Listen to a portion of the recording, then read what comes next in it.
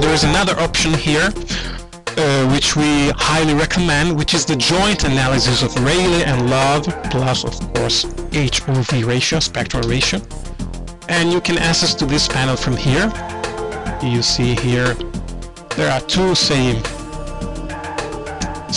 panels if you want.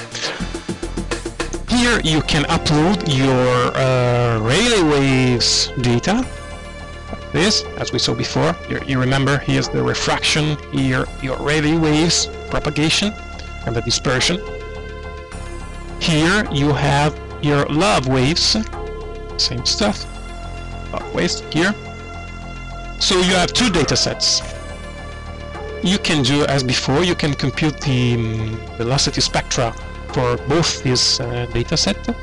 So you can do something like this. I think 60 Hertz is even too much, so you can do something like this and then and you will get, of course, two spectra in this case, Rayleigh waves and Love waves, and then things, analysis can be performed exactly as before.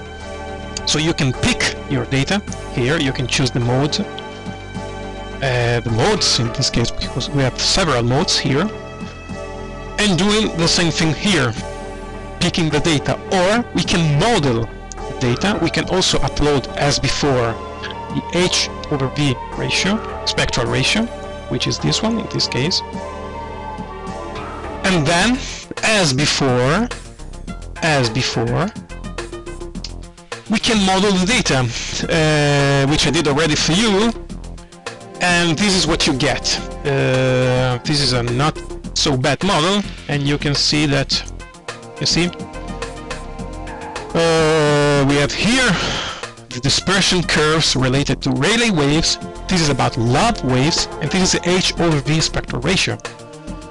As you can see, this is quite typical. We have several modes in Rayleigh wave component, but we have only one mode typically, so we can refresh here data, and we can ask the software to show just 5 modes for the Rayleigh Rayleigh waves, and 1 mode for the Love waves. And also we can ask about refraction in this case, for instance, because there is a very clear refraction here.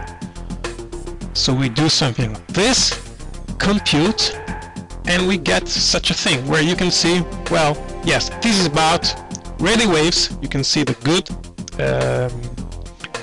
the good match between observed velocity spectrum and dispersion curves due this model. This is about Love component, and this is about refraction. As you can see, there is something interesting here, because there is a very clear refraction here, which is due to actually to the water, because more or less at 2 meters, you see here, very high Poisson ratio because there is the water. At 2 meter depth there is the water. And then same stuff here for the same model, which is this one. You have the H/V spectral ratio, which is not so bad.